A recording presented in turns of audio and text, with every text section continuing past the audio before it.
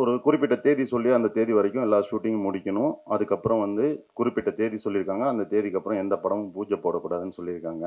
அவங்க அது காரணம் சொல்கிற காரணம் வந்து பார்த்தீங்கன்னா, நடிகர்கள் மற்றும் தொழில்நுட்ப கலைஞர்களுடைய கட்டுக்கடங்காத சம்பளம் அப்படின்னு சொல்கிறாங்க. 100 கோடிக்கு வியாபாரம் ஆகும், 1000 கோடிக்கு வியாபாரம் ஆகும்போது நீங்கள் அவங்கள வச்சு ஃபிக்ஸ் பண்ணுறீங்க. 100 கோடி கேட்டால் நான் 150 கோடிக்கு கொடுக்குறேன், என் இதில் கையெழுத்து போடு. எம்டி செக் கொடுத்த எத்தனை ப்ரொடியூசர்ஸ் இருக்காங்க தெரியுங்களா? தேதி கன்ஃபார்ம் பண்ணுறதுக்கு முன்னாடி எனக்கு அந்த பேமெண்ட் என்னவோ அந்த பேமெண்ட்டை கொடுத்துருங்க, நான் வந்து நடிச்சு தரேன், தேதிக்கெல்லாம் கன்ஃபார்ம் பண்ணி தரேன்னு சொல்கிறேன். தரவே இல்லைங்க. நைட்டு 12:20க்கு பார்த்து பேமெண்ட் போடுறாங்க, காலையில் 7 மணிக்கு ஷூட்டிங் ஸ்பாட்டுன்றாங்க. எப்படிங்க வர முடியும்?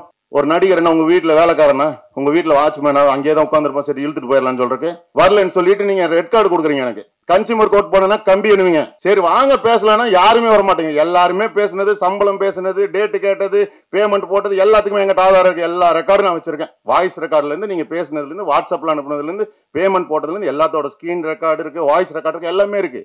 பேச வாங்கன்னா வரமாட்டேங்கிறீங்க. நீங்க பாட்டு அறிக்கை விட்டுட்டு உட்காந்துட்டு இருக்கீங்க. சல்லடையே கிழிச்சிருவேன் நான். நம்ம பேசுறதுக்கு ஒண்ணுமே இல்லை, எல்லாம் பேசிட்டாங்க. தயாரிப்பாளர் அவர் யாரு துரோகம் பண்ணார்றது மட்டும் சொல்லாம ஒட்டுமொத்த ப்ரொடியூசரை எதிர்த்து தப்பு பண்ண மாதிரி ஜென்ரலா பேசிட்டு போயிட்டாரு.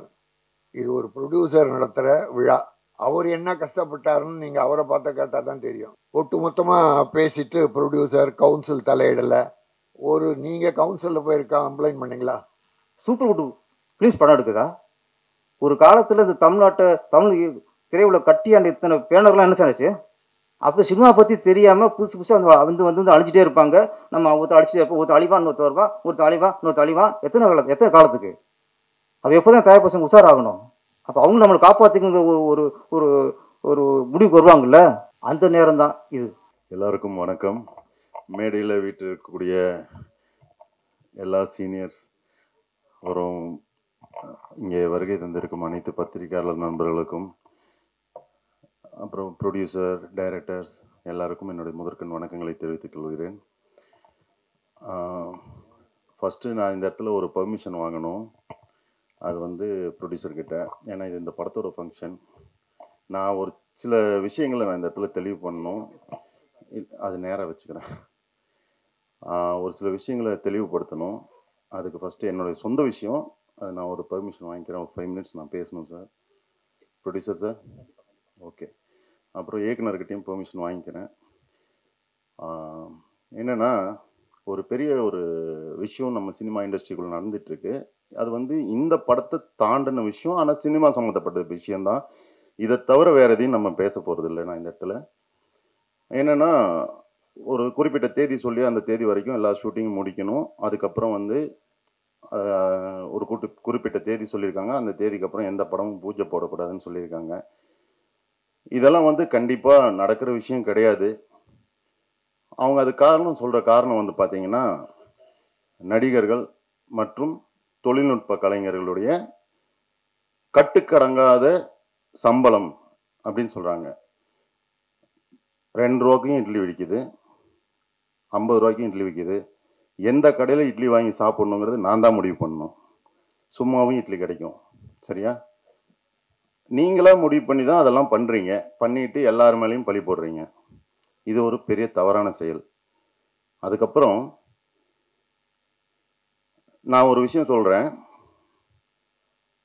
நான் வந்து நடிகர், இந்த மாதிரி நிறைய பேர் இருக்காங்க. ஒரு கேட்டகரி, ஒவ்வொரு கேட்டகரி இருக்குது. ஒரு கேட்டகரி வந்து இவ்வளோ தான் சம்பளம் வாங்கணும் அப்படின்னு ஒரு ஃபிக்ஸ் இருக்குது. மித்த கேட்டகரிக்கு வந்து சம்பளம் ஃபிக்ஸ் பண்ண முடியாது. ஒரு மெஷின் அப்படின்னா அந்த மெஷின் வந்து கிரைண்டர்னா எல்லா கிரைண்டரும் மாவாட்டும். என் வீட்டில் என்ன பிராண்டு கிரைண்டர் வாங்கி வச்சுருக்கேங்கிறது என்னோட இஷ்டம் இல்லையா? 1000 ரூபாய்க்கு வாங்கி வைக்கலாம், 50,000க்கு வாங்கி வைக்கலாம். அது அவங்கவுங்க இஷ்டம். அதே மாதிரி எதில் ஆட்டினாலும் மாவு தான். அப்படிங்கும்போது எல்லா கிரைண்டரும் ஒன்று தான், சரிங்களா? அப்போது ஒரு கேட்டகரி பீப்புள் அந்த ஒர்க்கை வந்து நீங்கள் சம்பளம் ஃபிக்ஸ் பண்ணலாம். ஒரு கேட்டகரி பீப்புளுக்கு சம்பளம் ஃபிக்ஸ் பண்ண முடியாது. அவங்க கேட்குறத தர்றதும் தராததும் உங்கள் இஷ்டம். யாரும் உங்ககிட்ட இத்தனை கோடி ரூபா கொடுத்தீங்கன்னா தான் நான் நடிப்பேன்னு யாரும் வந்து இங்கே கொடி பிடிக்கல. அது உங்கள் இஷ்டம். உங்களுக்கு தேவைன்னு வரும்போது இன்னாரை வச்சு படம் பண்ணால் 100 கோடிக்கு வியாபாரம் ஆகும், 1000 கோடிக்கு வியாபாரம் ஆகும்போது நீங்கள் அவங்கள வச்சு ஃபிக்ஸ் பண்ணுறீங்க. 100 கோடி கேட்டால் நான் 150 கோடிக்கு கொடுக்குறேன், என் இதில் கையெழுத்து போடு. எம்டி செக் கொடுத்த எத்தனை ப்ரொடியூசர்ஸ் இருக்காங்க தெரியுங்களா? நீங்கள் உங்கள் இஷ்டத்துக்கு சம்பளம் எழுதிக்கோங்கன்னு சொல்லி இருக்காங்க, எனக்கே தெரியும். அது மாதிரி எனக்கும் நிறைய பர்சனல் ப்ராப்ளம்ஸ் கொடுத்துருக்காங்க. நல்ல தங்கமான ப்ரொடியூசர்ஸும் இருக்காங்க, இந்த மாதிரியான ஆள்களும் இருக்காங்க. சரிங்களா? ஒரு நடிகர் வந்து ஸ்பாட்டுக்கு வரல அப்படிங்கிறது மட்டும் ப்ராப்ளம்னு சொல்றது இல்லை. நேர்மையான விஷயம் என்னன்னு கேட்டிங்கன்னா, இது வரைக்கும் என் பேரில் வந்து ஒரு 6 மாதத்துக்குள்ள ஒரு சில விஷயங்கள் வந்து பண்ணிக்கிட்டு இருக்காங்க. இவர் வந்து சரியாக ஷூட்டிங் வரமாட்டார், சொன்ன டைமுக்கு வரமாட்டார், காசு வாங்கிட்டு வரமாட்டார் அப்படின்னு. நீங்கள் கொடுத்த காசு வந்து பழைய பாக்கி. சரியா? அதுக்கப்புறம் இன்னொரு கம்பெனி சொல்லியிருக்கு. என்ன சொல்லுதுன்னா, அவரும் காசு வாங்கிட்டு வரமாட்டேங்கிறாருன்னு. அவங்க என்ன சொல்கிறாங்கன்னா, பார்ட் பேமெண்ட் போடுறாங்க. ஒரு சம்பளம் பேசுகிறோம், அந்த சம்பளம் பேசி ஷூட்டிங் நடக்குது, போய் நடிக்கிறோம், நடித்ததுக்கப்புறம் சம்பளம் தரல. இந்த இடத்துல நான் வந்து நல்லவன் நான் சொல்ல விரும்பல, இருந்தாலும் இது சொல்லக்கூடிய சூழ்நிலை வரனால சொல்கிறேன். 1 லட்ச ரூபா வாங்கி ஒருத்தருக்கு ஹார்ட் ஆப்ரேஷனுக்கு நான் கொடுக்குறேன்னு சொல்லியிருக்கேன். ஹார்ட் ஆப்ரேஷன் முக்கியமா இல்லையா? நீ படம் எடுக்கிறத விட ரொம்ப முக்கியம் அது. ஒரு உயிர். நான் கமிட் பண்ணியிருக்கேன், எனக்கு வர வேண்டிய காசை வாங்கி நான் உங்களுக்கு தர்றேன், நீங்கள் போய் அட்மிட் ஆகுங்கன்னு சொல்லிட்டேன். அவங்க அட்மிட் ஆகிட்டாங்க. இவங்க பணம் தரல. 3 நாளாக தொடர்ந்து எங்கெங்கெல்லாம் இவங்க ஷூட்டிங் எடுக்கிறாங்க பின்னாடியே நாய் மாதிரி நான் போகிறேன். போய் பணத்தை வாங்கிட்டு வந்து அவங்களுக்கு முன்னாடியே போட்டுட்டு ஒரு பக்கம் கைமாத்து வாங்கி அவங்களுக்கு கொடுத்து விட்டுட்டு இவங்க கிட்ட வாங்கி இந்த கைமாத்து வாங்கி அவங்களுக்கு கொடுக்குறேன். சினிமாக்காரன் நம்பி எவனாவது 1000 ரூபா பணம் கொடுக்குறான கடன்? நெகட்டிவ் ப்ரொஃபைலுங்க. எங்கே போய் கடன் வாங்குறது? வாங்கிட்டு போய் கையில் காலில் விழுந்து கொண்டு போய் கொடுத்துட்டு அந்த ஆளுக்கு ஹார்ட் ஆப்ரேஷன் பண்ணிட்டு இருக்காங்க. அந்த மனுஷன் வாழ்றான் உயிரோட. இவங்க கிட்ட காசு வாங்குறதுக்கு நான் நாய் மாதிரி தெரியுறேன். அன்னைக்கே நான் சொல்றேன், எப்பா இங்க கேமரா இருக்கு, ஷூட்டிங் ஸ்பாட்ல தான் நான் வாங்குறேன், செத்து போன மாதிரி நடிச்சிருக்க, காஸ்டியூம் வச்சிருக்கல வண்டியில, செத்து போன மாதிரி நடிச்சார எடுத்துக்கோ, நான் வரமாட்டேன் ஷூட்டிங்னு சொல்லிட்டு தான் வரேன். அடுத்த டேட் கேட்கட்ட தரமாட்டேன்னு சொல்றேன். அதுக்கப்புறம் 6 மாசம் கழிச்சு டேட் கேட்கறாங்க. சரி, நம்ம இந்த தொழில தான் இருக்கிறோம், தொழிலை நேசிக்கணும், நான் என் தொழிலை நேசிக்கிறேன், நன்றி விசுவாசமா இருக்கிறேன், நான் வந்து நடிச்சு தர்றேன், பரவாயில்ல. ஆனா தேதி கன்ஃபார்ம் பண்றதுக்கு முன்னாடி எனக்கு அந்த பேமெண்ட் என்னவோ அந்த பேமெண்ட்டை கொடுத்துருங்க, நான் வந்து நடிச்சு தரேன், தேதிக்கெல்லாம் கன்ஃபார்ம் பண்ணி தரேன்னு சொல்றேன். தரவே இல்லைங்க. நைட்டு 12:20க்கு பார்ட் பேமெண்ட் போடுறாங்க, காலையில் 7 மணிக்கு ஷூட்டிங் ஸ்பாட்டுன்றாங்க. எப்படிங்க வர முடியும்? ஒரு நடிகர் என்ன உங்க வீட்டில் வேலைக்காரனா, உங்க வீட்டில் வாட்ச்மேனா, அங்கேயே தான் உட்காந்துருப்போம், சரி இழுத்துட்டு போயிடலாம்னு சொல்றதுக்கு 1000 வேலை இருக்கும்ல. வரலன்னு சொல்லிட்டு நீங்க ரெட் கார்டு கொடுக்குறீங்க எனக்கு. நீங்க யாருங்க எனக்கு ரெட் கார்டு கொடுக்குறக்கு? கன்சியூமர் கோர்ட் போனா கம்பி அணுவீங்க. ஒரு நடிகர், ஒரு தனி மனுஷன் நடிக்க கூடாதுன்னு எவன் சொல்றது? சரி வாங்க பேசலாம்னா யாருமே வர மாட்டேங்க. எல்லாருமே பேசுனது, சம்பளம் பேசுனது, டேட்டு கேட்டது, பேமெண்ட் போட்டது எல்லாத்துக்குமே எங்கிட்ட ஆதாரம் இருக்கு. எல்லா ரெக்கார்டும் நான் வச்சிருக்கேன். வாய்ஸ் ரெக்கார்ட்ல இருந்து, நீங்க பேசுனதுல இருந்து, வாட்ஸ்அப்ல அனுப்புனதுல இருந்து, பேமெண்ட் போட்டதுல இருந்து எல்லாத்தோட ஸ்கிரீன் ரெக்கார்டு இருக்கு, வாய்ஸ் ரெக்கார்டு இருக்கு, எல்லாமே இருக்கு. பேச வாங்கன்னா வரமாட்டேங்கிறீங்க. நீங்க பாட்டு அறிக்கை விட்டுட்டு உட்காந்துட்டு இருக்கீங்க. சல்லடையா கிழிச்சிருவேன் நான். இந்த மாதிரிலாம் பண்ணக்கூடாது. எல்லாருமே மனிதர்கள் தாங்க. கீழே நீங்க காசு கொடுக்குறீங்க, நாங்க வாங்கி உங்க காசுல தான் நாங்க வாழ்றோம், ரைட், ஒத்துக்கிறேன். அதுலதான் நாங்க கஞ்சியே குடிக்கிறோம், இல்லைன்னு சொல்லல. அதுக்குன்னு உங்களுக்கு அடிமை கிடையாது இல்ல. நியாயம்னு ஒண்ணு இருக்குல்ல, நியாயத்தை பேசுங்க, செய்யுங்க. யாரு வேண்டாங்கிறா? தங்கமான ப்ரொடியூசர்ஸ் எவ்வளவோ பேர் இருக்காங்க. அவங்களாலதான் இன்னைக்கு சினிமா வாழ்ந்துட்டு இருக்கு. அதனால எல்லாரையும் நேசிங்க. ஸ்ட்ரைக்கு, இது ஸ்ட்ரைக்கே அறிக்கை விடுறீங்க பண்ணக்கூடாதுன்னு, படம் பண்ணாம தொழில், அதாவது ஸ்ட்ரைக்குன்னா என்னங்க? வேலை செய்யாம வேலை நிறுத்தம் பண்றதுதானே ஸ்ட்ரைக்கு. அப்புறம் வேலை நிறுத்தம் தான் அறிவிச்சிருக்கீங்க, அப்புறம் ஸ்ட்ரைக்கே இல்லைன்னு நேற்று போட்டிருக்கீங்க. என்ன இது? என்ன அர்த்தம்? நாங்க சொல்லிக்கிறது பேர் ஸ்ட்ரைக் இல்லைன்னா என்ன அர்த்தம்? இத்தனாம் தேதி வந்து படப்பிடிப்பே நடக்காது அப்படிங்கிறீங்க. 1200 ரூபாய் சம்பளம் வாங்கிட்டு போறோம், என்ன பண்ணுவான்? ரோட்ல நின்று பிச்சை எடுப்பானா? சோறு போட்டா ஏன்டா சோறு போடுறேன்னு கேட்குறீங்க. எல்லாரையும் பிச்சை எடுக்க வைக்கிறீங்க, எல்லாரையும் சோம்பேறி ஆக்குறீங்கன்னு சொல்றீங்க. இந்த அருணாச்சல ரோட்ல சாப்பாடு போட்டேன், என்னை போட்டு அடின்னு அடிச்சு, என்னை சட்டையெல்லாம் கிழிச்சு, அந்த இடத்துல டாய்லெட் கட்டுறதுக்கு ஜியோ பாஸ் பண்ணி நீங்க டாய்லெட் கட்டிட்டீங்க. சினிமாக்காரங்களும் இருக்காங்க அதுல, அரசியல்வாதிக்கு மட்டும் கிடையாது. அதுல யார் யார் சினிமாக்காரங்க இருக்காங்கன்னு எனக்கு தெரியும். எனக்கு தெரியாத விஷயம் எல்லாம் கிடையாது, எல்லாமே தெரியும். நான் வாயை மூடிட்டு தான் இருக்கேன். இத்தனை நாள் இன்னைக்கு வரைக்கும் நான் பேசினதே கிடையாது. இன்னைக்கு நான் பேசுறேன். பிரசாத் ஸ்டுடியோ வாசல்ல சாப்பாடு போடக்கூடாதுன்னு சொல்லி என்னை அடிச்சு சட்டை கிழிச்சு, இன்னைக்கு வரைக்கும் பிக் அண்ட் ரூட்ஸ் கேட்டுட்டு இருக்கேன், எனக்கு பைட்ஸ் கொடுங்க, எதனால நீங்க சாப்பாடு போடுறதுல, அந்த இடத்துல பார்சலா கொடுத்துட்டீங்க, எதனால அங்க சாப்பாடு கொடுக்கறது இல்லை, உட்கார வச்சு ஏன் கொடுக்கறது இல்லைன்னு. பொறுங்க, நாள் வரும் நான் சொல்றேன் அப்படின்னு. இன்னைக்கு நான் சொல்றேன். ஏன் சோறு போடுறது தப்பா? நான் கேட்கறேன். ஆமா பப்ளிசிட்டிக்காக பண்றேன் அப்படின்னு. ஆமா பப்ளிசிட்டிக்காக தான் பண்றேன். பப்ளிசிட்டிக்காக நீ போஸ்ட் ஒட்டி இருக்க, அந்த போஸ்ட்னால யாருக்கு என்ன உபயோகம்? கழுதை தான் இங்கே சென்னையில் கழுதையும் கிடையாது. நான் பப்ளிசிட்டிக்காக சாப்பாடு போடுறேன், 4 பேத்துக்கு வயிறு நிறையுது, நான் பப்ளிசிட்டி தான் பண்ணுவேன். அதில் என்ன பிரச்சனை உனக்கு? உன் வீட்டிலேருந்து அரிசி எடுத்துகிட்டு வந்து நான் போட்டேன்னா, இல்லை நான் 100 கோடி ரூபா நன்கொடை வாங்கிட்டு சாப்பாடு போட்டேன், 10 கோடிக்கு போட்டு மிச்சம் 90 கோடி நான் வீட்டுக்கு கொண்டு போயிட்டேன். இன்னைக்கு வரைக்கும் வாடகை வீட்டில் தான் இருக்கேன். நான் இன்னைக்கு வரைக்கும் வாடகை வீட்டில் தான் இருக்கேன். என் சொத்தை வித்துட்டு வந்து இங்கே உட்காந்துருக்கேன். நான் எந்த கோடி கணக்காக ஒன்றும் சம்பாதிச்சு ஒன்றும் கோடிகள்லாம் கட்டி வைக்கல.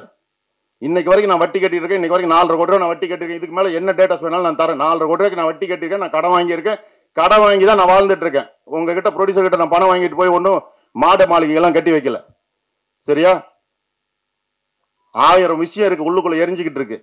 நான் பூராலாம் சொல்ல முடியாது இந்த இடத்துல, அது ரொம்ப அசிங்கமாயிரும். சரி, ஓகே, படத்துக்கு வந்துருவோம். இந்த படம் ஒரு டிஃப்ரெண்டான ஜேர்னர்.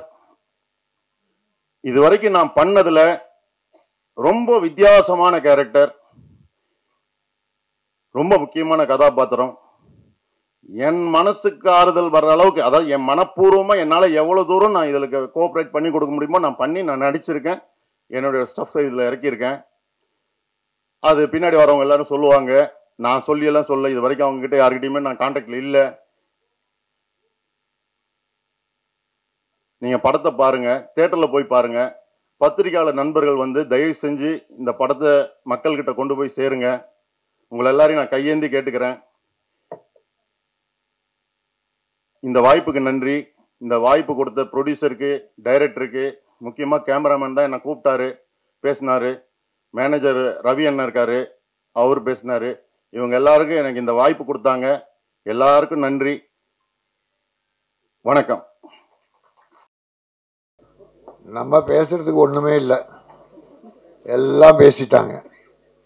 ஆரம்பத்தில் பேசின தம்பி நடிகர் தயாரிப்பாளர் அவர் யார் துரோகம் பண்ணார்றது மட்டும் சொல்லாம ஒட்டுமொத்த ப்ரொடியூசரை எது தப்பு பண்ண மாதிரி ஜென்ரலா பேசி போயிட்டார். தம்பி, உங்களுக்கு துரோகம் பண்ணவன் தப்பு, அது எப்படி துரோகம்லாம் தெரியாது. இது ஒரு ப்ரொடியூசர் நடத்துகிற விழா. அவர் என்ன கஷ்டப்பட்டாருன்னு நீங்கள் அவரை பார்த்த கேட்டால் தான் தெரியும். ஒட்டுமொத்தமாக பேசிட்டு ப்ரொடியூசர் கவுன்சில் தலையிடலை.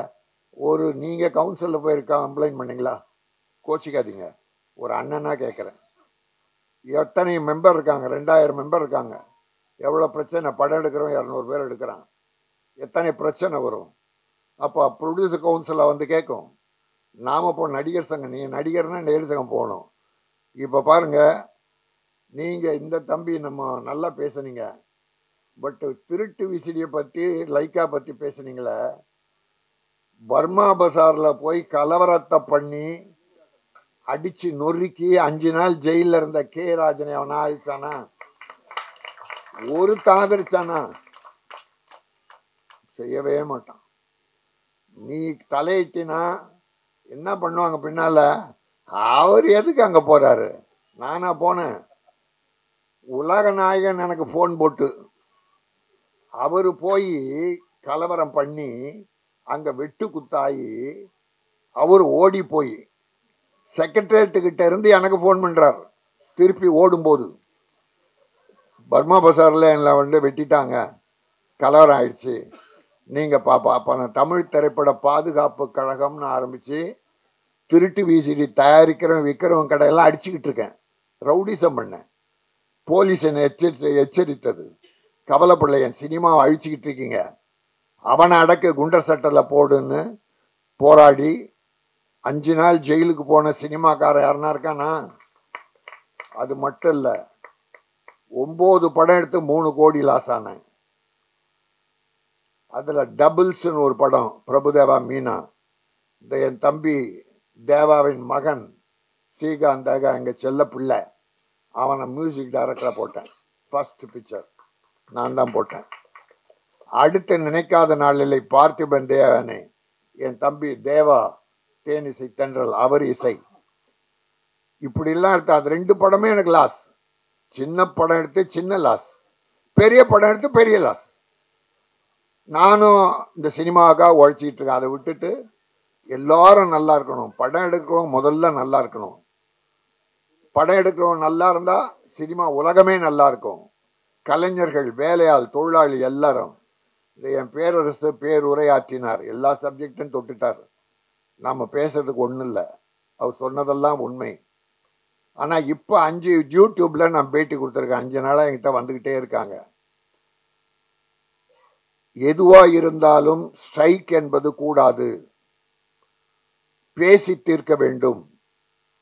ப்ரொடியூசர்ஸ் தம்பி ஒன்னே ஒன்று கேட்குறேன், ஒரு 5 வருஷ கணக்கு எடுத்துங்க. அண்ணனை தப்பா நினைக்காதீங்க.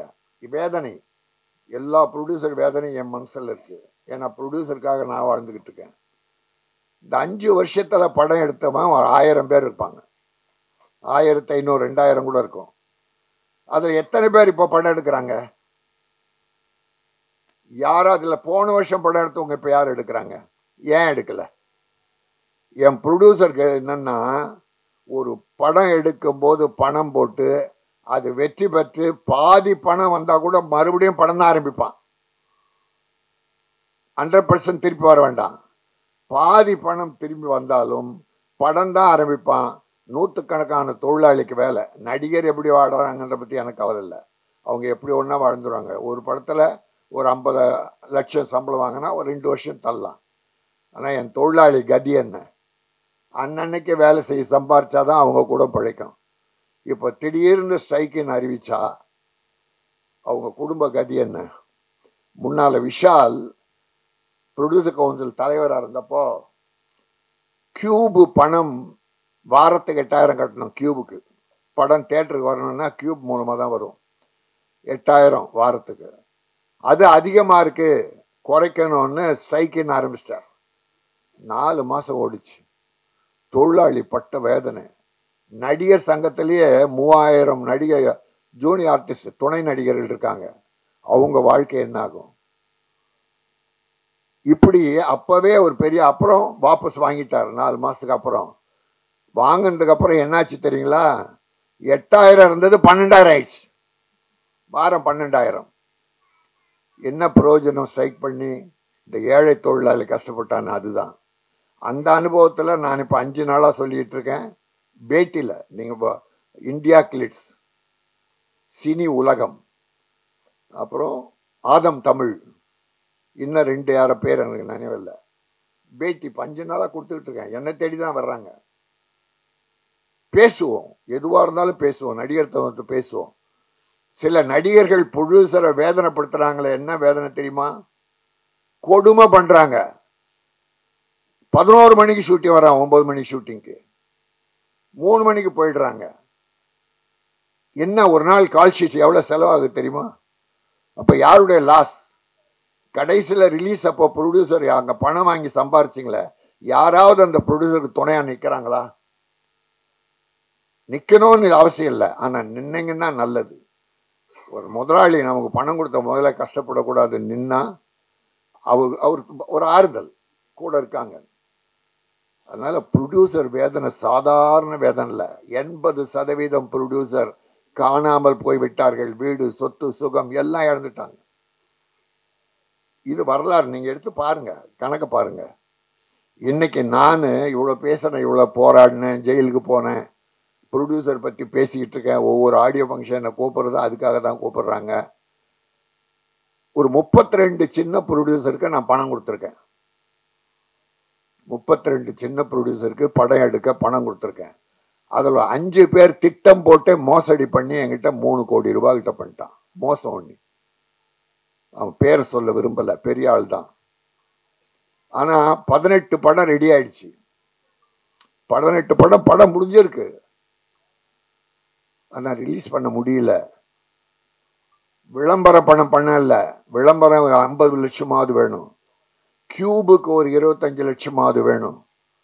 மற்ற ஒரு ஆடியோ ஃபங்க்ஷன் நடத்தினா இப்போ 10 லட்சம் செலவாகுது குறைஞ்சபட்சம்.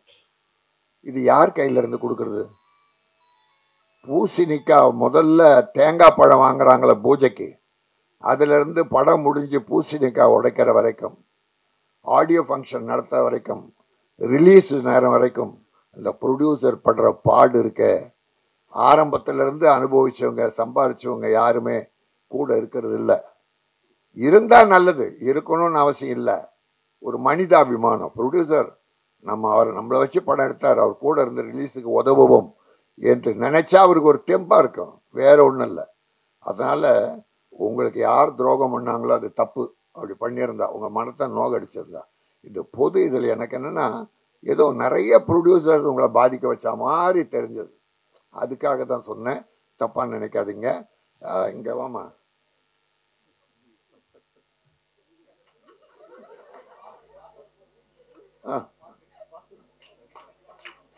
பஞ்சாபி பலகாரம் பார்த்தாலே பசியாரும். இல்லை எடுக்குது, இப்போ பசி எடுக்குது தம்பி. செய்யாத சேதாரம் நான் தானே அதுக்கு ஆதாரம். இந்த குசுப பிடிச்ச சிநேகர் காம்பாரு தம்பி, சத்தியமா வரிகள் பிரமாதம். 3 பாட்டு. என் தம்பி தேவா இருந்தாலே அதுல ஒரு முத்திரை, அதுக்குன்னு ஒரு பேர் இருக்கும். சின்ன ப்ரொடியூசருக்கு அவர் ஹெல்ப் பண்ணுவார் பாருங்க, அப்படி பண்ணுவார். அதுதாங்க மனிதாபிமானம். ஒரு ப்ரொடியூசர் வந்து பணத்தை எடுத்துட்டு வந்து உங்ககிட்ட வந்துட்டா அவன் பாவப்பட்டவன் இல்லை, அவ்வளோ வேதனை அனுபவிக்கணும். கடவுள் என்ன, நீ பாவப்பட்டவன், உன் பணத்தை எடுத்து எல்லாரும் கூடுதல். என்ன ஆசையில படம் எடுத்தார் ராமலிங்கம்? ராமலிங்கம் என்ன அனுபவிச்சிட்டார் இதுல? தம்பி சிவம் அற்புதமா அவருக்கு ஒத்துழைச்சு பிரமாதம் பண்ணி, ட்ரெய்லர் பிரமாதம் தம்பி. இதுல வெற்றி தெரியுது தம்பி. சிவம் வெற்றி தெரியுது, ஒரு குறையும் இல்லை. பல ஆடியோ ஃபங்க்ஷன் கலந்துக்கிறோம், ஆனா மன நிறைவோட இந்த படத்தை பார்த்தோம். இந்த பஞ்சாபி பலகாரம் தான் கொஞ்சம் பசி எடுக்க வச்சிருச்சே தவிர மற்ற வகையில் எல்லாமே எனக்கு நல்லா இருந்தது. ராதிகா என் வீட்டு புள்ள அது. அப்புறம் தம்பி 2 பேரும் அந்த டான்ஸ் அழகா பண்ணிருக்காங்க. அந்த ஃபர்ஸ்ட் நைட் சீன் கூட இந்த ஓவர கவர்ச்சி என்பதில்லை, விரசம் இல்லாம. எனக்கு விரசம் இருக்கக்கூடாது. நம்ம தாய்மார்கள்லாம் தங்கச்சி அக்கா எல்லாம் சந்தோஷமா பார்க்கணும். ஐயோ பாவி பாவி படமா எடுக்கிறான்னு சொல்லக்கூடாது. அந்த மாதிரி அந்த ஃபர்ஸ்ட் நைட் சீன் கூட சும்மா ஒரு சின்ன கவர்ச்சி இருந்தது. அது தப்பு இல்லை, அது வேணும், அது வேணும். ரொம்ப அழகா பண்ணீங்க. எனக்கு மனசு திருப்தியா இருக்கு. இந்த படம் வெற்றி பெறும். இந்த படம் வெற்றி பெற்று என் ராமலிங்கம் அடுத்து படம் ஆரம்பிச்சு இந்த தம்பிகளுக்கெல்லாம் வேஷம் கொடுக்கணும், கலைஞர்களை காப்பாற்றணும். இந்த கலைஞர்களே நீங்களும் ப்ரொடியூசரை காப்பாத்துங்க. எல்லாத்தையும் அனுபவிச்சுட்டு கைவிட்டுட்டு நடுத்தெருவில் விட்டுட்டு போயிடாதீங்க. ஆயிரக்கணக்கான ப்ரொடியூசர் அனாதையாக அலைகிறார்கள். எல்லாத்தையும் இழந்து சுகம் துக்கம் குடும்பம் எல்லாத்தையும் இழந்து அலைகிற வரலாறு என்னிடத்தில் இருக்கிறது. அதனால இப்ப இருக்கிற சினிமா ஸ்ட்ரைக், தொழிலாளர்களை பட்டினி போடாதீர்கள். பேச்சுவார்த்தை மூலம் எல்லா விஷயங்களையும் தீர்த்து கொள்ளலாம். நடிகர் சங்கமும் தவறு செய்கிற அந்த நடிகர்களை கண்டிக்கணும். தெரியும், நடிகர் சங்கத்துக்கே தெரியும் யார் யார் எப்படி, எல்லாரையும் சொல்ல. இப்போ கார்த்திக் தம்பி இருக்குது, ஜெயம் ரவி இருக்குது, விஜய் சேதுபதி, சிவகார்த்திகேயன், இன்னும் நிறைய நடிகர்கள்லாம் டேட்டு கொடுத்தா கரெக்டாக பர்ஃபெக்டாக நடிச்சு முடிப்பாங்க. அவ்வளோதான் வேணும். 9 மணி கால் ஷீட்னா ரஜினி சார் 7:30 மணிக்கெல்லாம் வந்து உட்கார்றாரு. அன்னைக்கு சிவாஜி கணேசன் 7:30 மணிக்கு மேக்கப்போட, அதனால தான் காலமெல்லாம் வாழ்ந்தார்கள். இன்னைக்கு ரஜினிகாந்த் சூப்பர் ஸ்டார்னு பேர் எடுக்கிறாருன்னா எந்த ப்ரொடியூசருக்கும் அவர் வேதனை தந்ததில்லை. 95% எல்லாமே வெற்றி படங்களை கொடுத்து ப்ரொடியூசரை வாழ வைத்தார். ஆகவே எல்லோரும் தயாரிப்பாளர் நன்றாக இருக்க வேண்டும் என்று நல்ல மனதோடு வாழ்த்து வேலை செய்யுங்கள். கடைசி வரை துணை நெல்லுங்கள். சினிமா வெற்றி பெறும். எல்லோரும் நலமாக இருக்கலாம் என்பதை சொல்லி இந்த P2 2% வெற்றி பெற்று இந்த 2% ப்ரொடியூசர் அண்ட் டைரக்டர் கூட அவரோட இணைந்த கலைஞர்கள், இசையமைப்பு எல்லாரும் நல்லா இருக்கணும், மகிழ்ச்சியா இருக்கணும், வெற்றி பெறணும். நன்றி, வாழ்த்துக்கள். இப்போ நிறைய பேர் ஆதங்கத்தை வெளிப்படுத்துனாங்க. சினிமாவோட சூழ்நிலை ஒன்று புரிஞ்சுக்கணும் சார். ஸ்ட்ரைக் அப்படின்னாலே யார் பண்ணுவா? தொழிலாளரும் பண்ணுவாங்க. லேபர்ஸ் தான் ஸ்ட்ரைக்குங்கிறது எப்போவுமே இது வரைக்கும் நம்ம பார்த்து வந்த ஒரு காலகட்டம். முதலாளிகள் ஸ்ட்ரைக் பண்ணுறாங்கன்னா அது எவ்வளோ பெரிய ஒரு வேதனான விஷயம். அப்போ தொழிலாளி பண்ணுறாங்க, ஓகே, அது நம்ம காலங்களும் பார்த்துட்டு ஒரு விஷயம்தான். முதலாளிங்க ஸ்ட்ரைக் பண்ணுறாங்கன்னா நம்ம அதை கவனிக்கணும். ஏன் ஏன் அவங்க பண்ணுறாங்கன்னா, அப்போ எந்த அளவுக்கு அவங்க நொந்து போயிருப்பாங்க, எந்த அளவுக்கு அவங்க நொடிச்சு போயிருப்பாங்க. அவங்க ஸ்டே பண்ணுற அளவுக்குன்னா இப்போ சினிமா எந்த எந்த லட்சணத்தில் இருக்கு. ராஜசிம்மன் அவருடைய ஆதங்கத்தை வெளிப்படுத்தினார். ஓகே, அவருக்கு இது சும்மா வந்து இது ஒரு ஃபோர்ஸாக பேசுகிற விஷயம் இல்லை. அவர் பேசும்போது தெரிஞ்சது. இது மேடைக்காக பேசுகிறதோ அதுக்காக இல்லை. அது அந்த மனசு காயப்பட்டிருக்கு. அந்த காயத்தின் வலி வார்த்தையாக வெளியே வந்துருச்சு. அவ்வளோ நான் என்ன சொல்கிறேன்னா, ஒன்றே ஒன்று தான் சார். ஒரு தயாரிப்பாளர் நல்லா இருந்தால் தான் சினிமா நல்லா இருக்கும். ஒரு தயாரிப்பாளர் லாபம் அடைந்தால்தான் இந்த தொழில் சுமூகமாக நடக்கும். ஒவ்வொரு ப்ரொடியூசராக அழிஞ்சிட்டே இருந்தானா நான் என்ன மிஞ்சும்? இங்கே ஏவி படம் எங்கே எடுக்கிறாங்க? கவிதாலய படம் எடுக்கிறாங்களா? வாதினி படம் எடுக்கிறாங்களா? 𝗙𝗵𝗵 படம் எடுக்குதா? 𝗙𝗵𝗵 படம் எடுக்கிறாங்களா? சூப்பர் குட் ஃபிலிம்ஸ் படம் எடுக்குதா? ஒரு காலத்தில் இந்த தமிழ் திரையுலக கட்டியாண்டு இத்தனை பேனர்லாம் என்ன சார்ச்சு? இந்த நிறுவனம் நீங்கள் எங்கே போச்சு? ஏன் அழிஞ்சிச்சு? ஏன் படம் எடுக்க மாட்டேங்கிறாங்க? ஏன் பயப்படுறாங்க? அப்போ சினிமா பற்றி தெரியாமல் புதுசாக வந்து அழிஞ்சிட்டே இருப்பாங்க. நம்ம ஒருத்தர் அழிச்சிட்டே இருப்போம். ஒருத்தர் அழிவான், இன்னொருத்தர் வருவான், ஒருத்தர் அழிவான், இன்னொருத்தர் அழிவான். எத்தனை காலத்துக்கு? அப்போ எப்போ தான் தயார் பசங்க உஷாராகணும்? அவங்களுக்கும் ஒரு ஒரு கட்டத்தில் ஒரு விழிப்புணர்வு வரும்ல. அப்போ அவங்க நம்மளை காப்பாற்றிக்கிற ஒரு ஒரு ஒரு முடிவுக்கு வருவாங்கல்ல. அந்த நேரம் தான் இது. நான் ஒன்றே வச்சுறேன், ஒரு ப்ரொடியூசரை நல்லா இருக்கணும்னு அந்த படத்தில் நடிகர் நினைக்கணும் சார். அந்த படத்தை இயக்குனர் நினைக்கணும். இந்த தயாரிப்பாளருக்கு இந்த படத்தில் லாபம் கிடைக்கணும் அப்படின்னா அந்த டைரக்டர் மனசில் நினைக்கணும், எடிட்டர் நினைக்கணும், ஒளிப்பதிவாளர் நினைக்கணும், ஜூனியர்ஸ் நினைக்கணும், செட் ஆள் நினைக்கணும், சாப்பிட பரிமாறுறாங்கல்ல ப்ரொடக்ஷனில் அவங்க நினைக்கணும். ஒட்டுமொத்த பேரும். ஏன்னா அவர் தான் நமக்கு முதலாளி. அவர் குணம் வேறையா இருக்கலாம், அது பிரச்சனை இல்லை. அவங்க பணம் கொடுக்குற முதலாளி சார். முதல்ல டேரக்டர் எல்லாரும் இந்த படத்தில் ஒரு லாபம் கிடைக்கும்னு நினைச்சா தான் அது ஆரோக்கியமான சினிமா. அவன் எக்கட்டு போறான், ஒரு ஏடிஎம் மிஷின் மாதிரி நடிச்சோம்னா சினிமா அழிஞ்சிடும். இப்பதான் தயாரிப்பு சங்கத்துக்கே ஒரு இது வந்திருக்கு. கட்டுக்கோப்பில் கொண்டு வரணும், ஒரு நெறிமுறைக்கு உட்படணும். பேசுங்க, சீரமைங்க. ஆனா நம்ம ஒட்டுமொத்த சங்கமும் தயாரிப்பாளர் சங்கம் அப்படிங்கும்போது அதை மதிக்கணும். ஏன்னா அதுதான் சினிமா வாழ வைக்கிறது, எல்லாத்துக்கும் படி இழக்கிறது அதுதான். ஆனா அதே தயாரிப்பாளர்கள் சிலர் ஏமாற்றுவார்கள். சம்பளம் கொடுக்காம ஏமாற்ற பார்ப்பாங்க, நம்ம தொழிலை நெரிப்பாங்க. ஒரு இயக்குனரை அவருடைய தொழில் இவங்க தலையிடுவாங்க. சொன்னாங்களே ஒருத்தர் விஜய் மில்டன் படத்தை அவர் இல்லாமலே ஒரு காட்சியை மாற்றி அமைச்சிட்டாங்கட்டு. இது இது இது வந்து இது வேற இந்த மாதிரி அப்படி பிடிச்சிருக்காங்க. அது வந்து ஒரு தனிப்பட்ட ஒரு தயாரிப்பாளரின் குணம், தனிப்பட்ட தயாரிப்பாளரின் குணத்துக்கும் தயாரிப்பு சங்கத்துக்கும் சம்பந்தம் இல்லை. அப்ப தனிப்பட்ட ஒரு குணம்னா அதுக்கு என்ன பண்ணுங்கிறத பேசி தீர்த்துக்கணும். ராஜசிம்மன் ஒன்று சொன்னாரு, எங்கே பிரச்சனை வருதுன்னா இது இது வந்து திரையுலக குடும்பம் சார். தயாரிப்பாளர்கள், பெப்சி தொழிலாளர்கள், நடிகர்கள் எல்லாமே திரைத்துறை தானே ஃபஸ்ட்டு. இது அரசியல் கட்சி இல்லையே. நடிகர் சங்கம் ஒரு பக்கம் அறிக்கை, தயாரிப்பாளர் சங்கம் ஒரு பக்கம் அறிக்கை, இந்த பக்கம் பெப்சி ஒரு பக்கம் ஒரு அறிக்கை. நம்ம அரசியல் நடத்திக்கிருக்கோம், ஆளுகளுக்கு கோட்பாடை வெளிப்படுத்திக்கிருக்கோம். குடும்பம், இந்த அண்ணன் தம்பி, அண்ணன் தங்கச்சி. ஃபஸ்ட்டு ஒரு சங்கத்துக்குள்ள நடக்கிற பிரச்சனையை பிரஸ்ல சொல்றது தப்பு சார். ஃபஸ்ட் உங்களுக்கு தப்பு. எதுக்கு பிரஸ் சொல்றியா?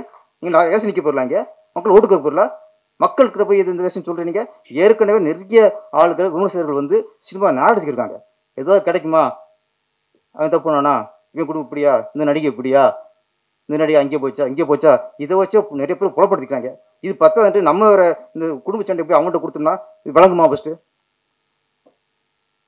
நடிகர்களுக்கு உங்களுக்கு பிரச்சனை, இங்கே நடிகர் சங்கத்துக்கு கூப்பிட்டு பேசணும். ராஜசிம்மனுக்கு ஒரு பிரச்சனையா, வாங்க, என்ன பிரச்சனை? எங்கள் இயக்குநர் சங்கத்தை சொல்கிறேன். இயக்குநர் சங்கத்துக்கு நிறைய பஞ்சாயத்து வரும் சார்.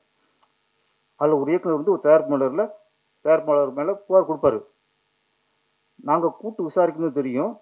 சில நேரங்களில் எங்கள் இயக்குனர் தப்பு இருக்கும். அது 2 பேரும் ஒன்றா வச்சு பேசும்போது தான் தவறு யாருடையது. புகார் கொடுத்துட்டா புகார் கொடுக்கப்பட்ட தப்பாயிருவாரா என்ன? விசாரிக்கும் போது தான் தெரியும் யார் தப்பு, யார் மேலே தவறு இருக்கிறான். அப்போ எங்கள் இயக்க சங்கத்தில் சில பஞ்சாயத்தில் எங்கள் இயக்குனர் தவறு இருக்கும். அவர்கிட்ட அப்போ சுட்டி காட்டி உன் மேலே தப்பு இருக்குது, நீ இப்படி மாற்றிக்கோ, நீ இவ்வளோ எதிர்பார்க்காத, இது வாங்கிக்கோ அப்படிம்பான். போயிடுவாங்க. எந்த இயக்க சங்கத்தில் எத்தனையோ பிரச்சனை வந்துருக்கு சார். எவ்வளோ முடியும் இது வரைக்கும் பிரச்சனை வந்து கொடுத்ததே இல்லை நாங்கள். அந்த வகையில் இயக்க சங்கத்தை நினச்சி நான் பெருமைப்படுறேன். எங்கள் இயக்க சங்கத்தில் ஒரு இது இருக்குது, தேர்தலையே. எங்கள் தேர்தலில் போஸ்ட் ஓட்டுறதோ மீடியாவில் போய் பேசுகிறதெல்லாம் அதெல்லாம் கூடாது. அது தேர்தல் அறிக்கையிலே நாங்கள் வந்து போட்டிருப்போம். ஆனால் நம்ம இது குடும்ப விஷயம். இதில் வந்து ஒரு நடிகை மேலே தப்பு இருக்கா கூப்பிட்டு பேசினா சரியாயிரும். இதை போய் போட்டு பத்திரிக்கை போட்டோம்னா இன்றைக்கி பத்திரிக்கை வெளியே போனதுக்கப்புறம் தான் அப்போ ஈகோ ஜாஸ்தியாகிடும். பத்திரிக்கை பப்ளிக்கில் ஒரு விஷயம் போனவுடனே என் பேர் கெட்டு போச்சு அப்படின்னு திருப்பி அவரை கூட்டு வந்து சமாதானப்படுத்துறது ரொம்ப கஷ்டமாயிரும்.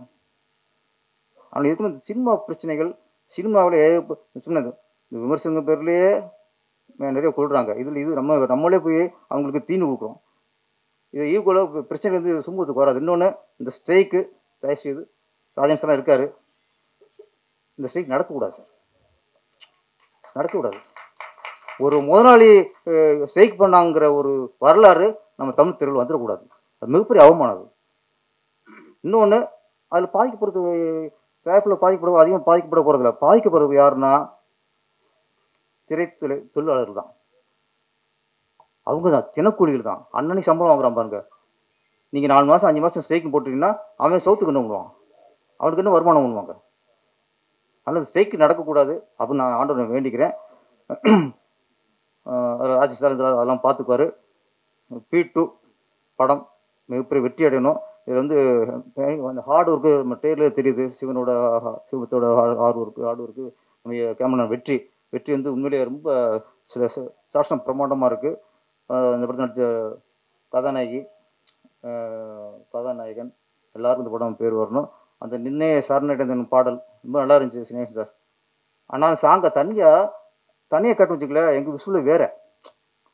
நின்னே சரணடைந்தேன் காதலாங்கும் போது விஷயம் வேறு மாதிரி இருக்கும். ஆனால் இந்த கதைக்கு ஏற்ற மாதிரி நம்ம சிவன் வந்து அதையும் கிளிகள் பாக்கிட்டார். ஆமாம், நம்ம வேறு மாதிரி நினச்சிக்கிட்டு இருக்கோம், இவங்க வேறு நினைவு வச்சுட்டாரு. ஒரு படத்துக்கு ஏற்ற மாதிரி அவங்க அமைச்சுக்குவாங்க. இந்த படம் மிகப்பெரிய வெற்றி அடையணும். ராதிகா மேடம், ஜானி மாஸ்டர் எல்லாரும் உழைப்பும் இதுக்கு வீண் போகாது. எல்லாருக்கும் வெற்றி கிடைக்க. நன்றி, வணக்கம்.